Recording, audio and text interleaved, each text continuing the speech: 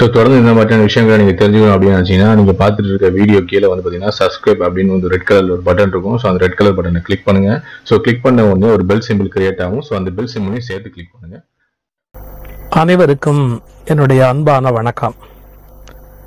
ஒவ்வொரு மனிதனும் வாழ்க்கையில் ஞானம் பெற வேண்டும் என்பது நம்முடைய சமயத்தினுடைய நோக்கம். அறிவு என்பது ஒளி, அறியாமை என்பது இருட்டு. எனவே அறிவு என்கிற ஒளியை நாம் பெற வேண்டும். அறியாமை என்கிற இருளிலே இருந்து வெளியிலே வர வேண்டும். அதற்காக நாம் ஏற்றப்போகிற விளக்குக்கு என்ன பெயர் தெரியுமா? ஞான தீபம் என்று பெயர். ஞானம் என்பது அறிவினுடைய தூய்மையான நிலை. வாலறிவு என்று திருவள்ளுவர் பயன்படுத்துகிறார் ஒரு வார்த்தை, நீங்கள் கேள்விப்பட்டிருக்கலாம். வாலறிவன் நற்றாள் தொழார் எனின். வாலறிவு என்றால் ஒளியுடைய அறிவு என்று பொருள் வரும். எனவே ஞான தீபம், அதாவது ஒளியுடைய ஒரு அறிவை நாம் ஏற்றுக்கொள்வதற்காகத்தான் இப்போதெல்லாம் நாம் சந்திக்க இருக்கிறோம். அறியாமை என்பது இருட்டு என்று சொன்னேன். பல விஷயங்கள் நமக்கு தெரிவதே இல்லை. நாம் தெரிந்து கொள்ள வேண்டிய போவதை போல இருக்கும். கொஞ்சம் கற்பனை பண்ணி பாருங்கள். சுடுகாடு, இரவு நேரம், கும்மிருட்டு, அமாவாசை, நீங்கள் நடந்து போகிறீர்கள். எப்படி இருக்கும்? பயமாக இருக்கும். நல்ல வெளிச்சம், நிலா, மஞ்சள் நிலா அப்படியே குளித்து கொண்டிருக்கிறது. நல்ல வெளிச்சமாக இருக்கிறது. நடந்து போகிறோம். எவ்வளவு சந்தோஷமாக இருக்கும்.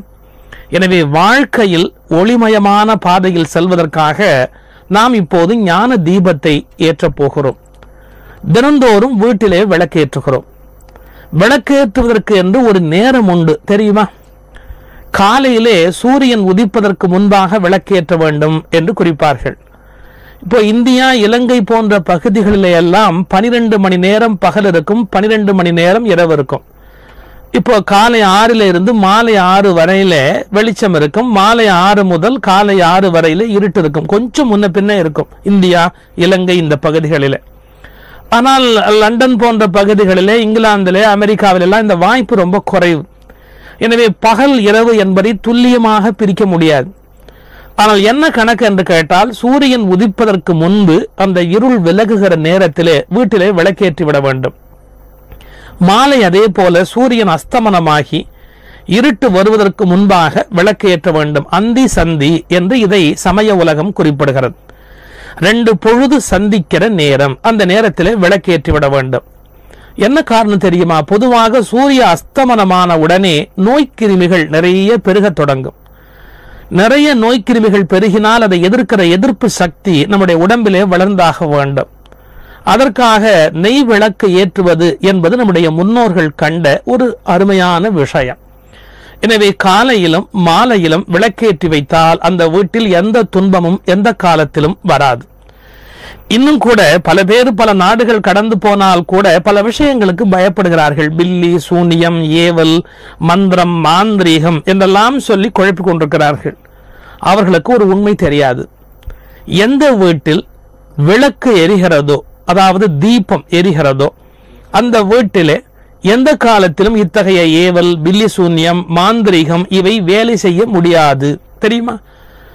உங்களுக்கு அப்படி ஒரு உள்ளூர ஒரு பயம் இருந்தால் கூட 4 பக்கமும் விளக்கேற்றி வைத்துக் கொண்டு நடுவிலே உட்கார்ந்து கொண்டு ஜபம் அல்லது தவம் அல்லது பிரேயர், நீங்கள் என்ன வேணாலும் வார்த்தை சொல்லுங்கள், அவற்றை செய்தால் நமக்கு யார் என்ன கெடுதல் செய்திருந்தாலும் அவை பலிக்காது. தீபத்துக்கு எவ்வளவு பெரிய ஆற்றல் பார்த்தீர்களா?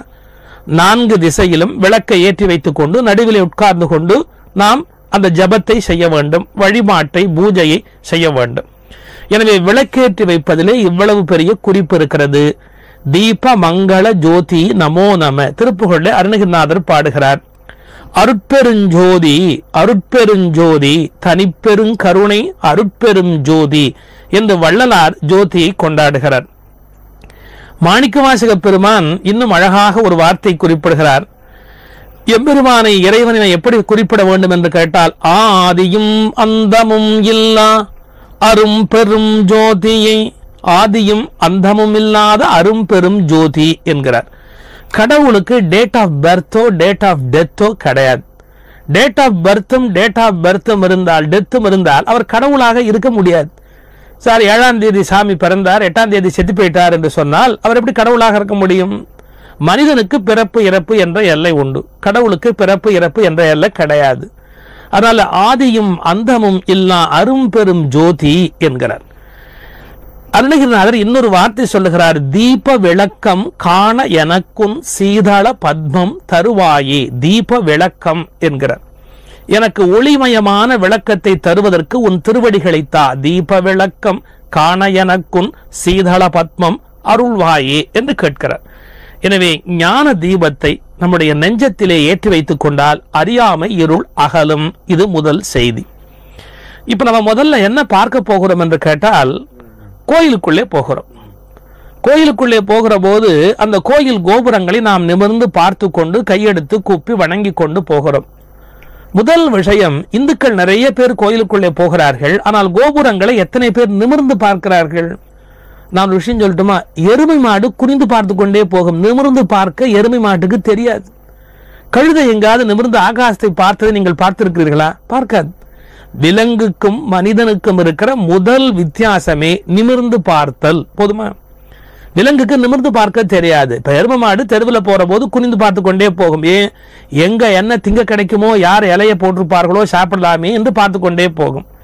நாய் தெருவை பார்த்து கொண்டே போகும்போது எலும்பு துண்டு கிடைக்காதா என்று பார்த்து கொண்டே போகும். மனிதன் ஒருவன் தான் ஆகாசத்தை நிமிர்ந்து பார்க்கிற இயல்புடையவன்.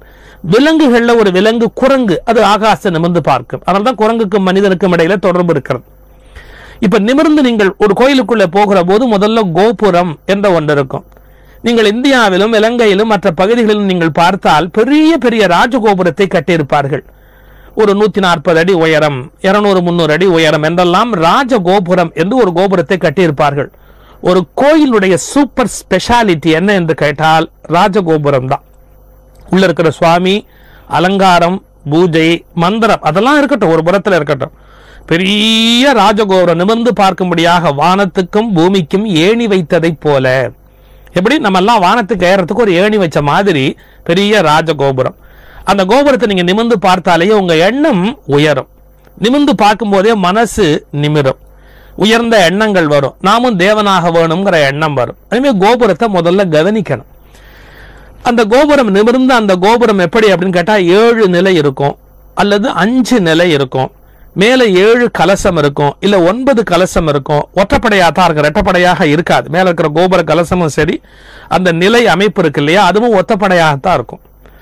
அந்த கோபுரங்களுக்கு அபிஷேகம் பண்ற அந்த கும்பாபிஷேகம் என்பதுதான் இந்து மத சடங்குகளிலேயே பெரிய சடங்காக கருதப்படுகிறது.